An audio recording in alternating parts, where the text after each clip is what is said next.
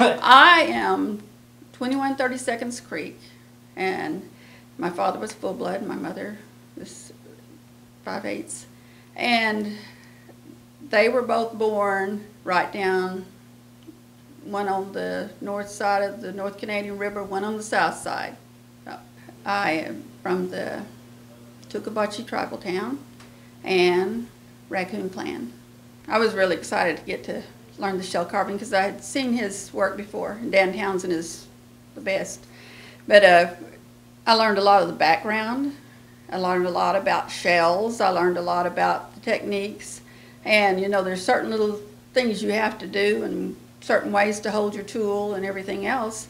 And it was just, you know, just wonderful every day. And we stayed late every day to work more and more.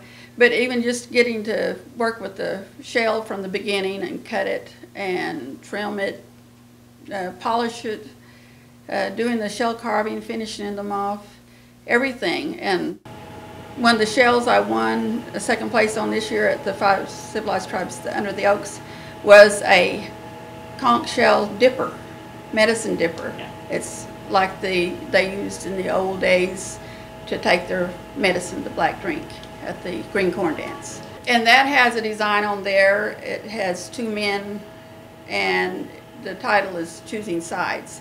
And I got the idea from an old shell. I went to the basket class, the pottery class, the Creek pottery class, and the shell carving class.